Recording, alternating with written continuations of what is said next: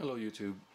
This is my first time doing a video on reloading a rifle cartridge, and this rifle cartridge that I'm reloading was for a M1 Garand chambered in 30-06. So when I first reloaded it, I consulted the Lee handbook, which is the modern reloading book, and the overall case length for it shows a 3.34 inches. So when I went to the range yesterday, I discovered that it was a little slightly longer than I wanted to. When I put into the clip, as I loaded the Garand, it basically would not feed properly.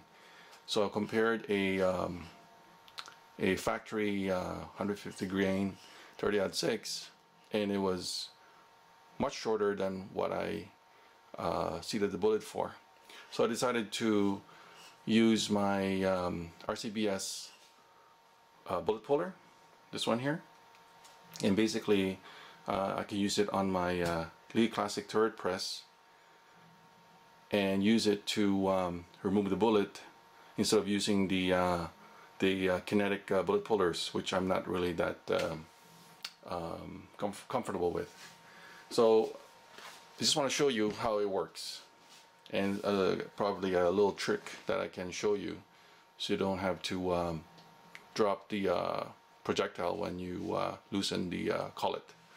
So for example, here's a 30-06 that I'm trying to trying to do a reload, because it's first of all, I loaded with 50 grains, and I think I'm loading a little too much, so I'm going to lower it down to 48 grains of IMR 4064.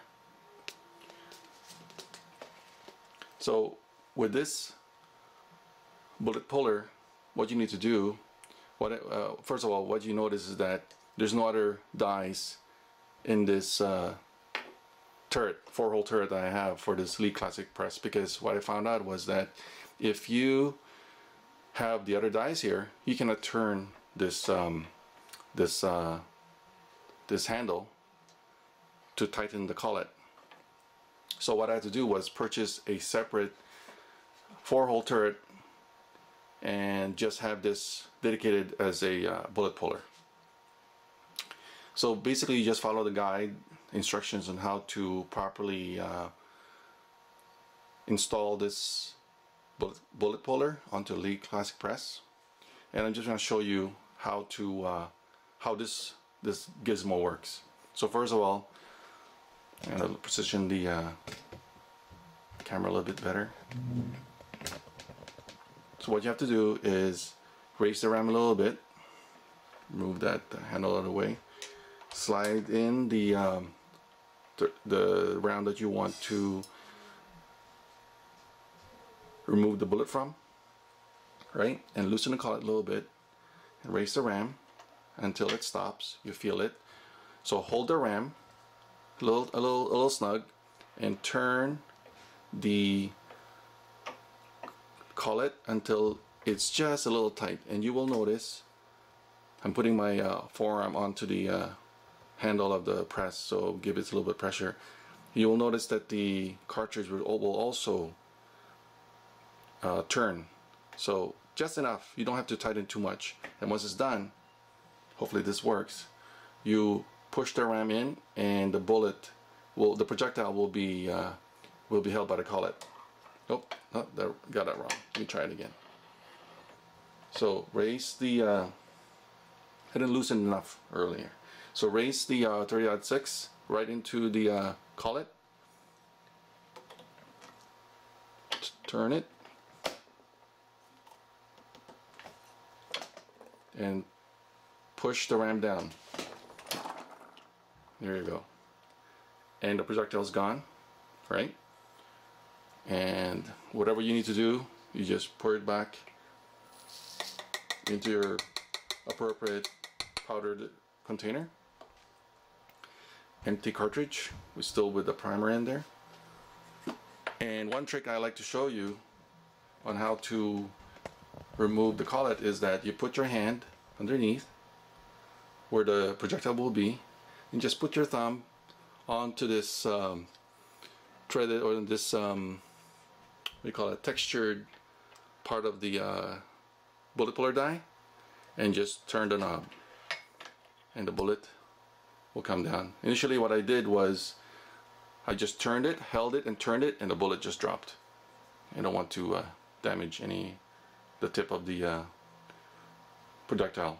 In case you're wondering, this projectile is a Cam Pro 147 grain full metal jacket bolt tail. So hopefully this helps anybody who's watching on how to use this 30-06 bullet puller collet properly. Thank you. Have a good day.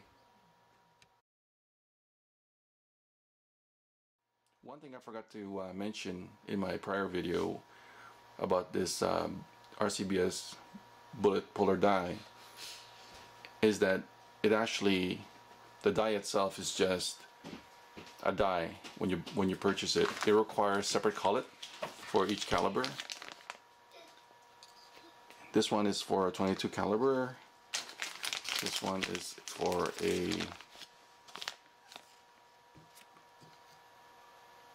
37 caliber, and this one is for a 45 caliber. And the one that's currently installed in this die is a 30 caliber die. So this die comes in 3 pieces. So the first piece, see, there's 3 pieces: the handle, the die, and the collet. Right? So when you get it from, when you purchase it from the factory, it just comes with the die body and the handle. That's it. And of course the threading lock.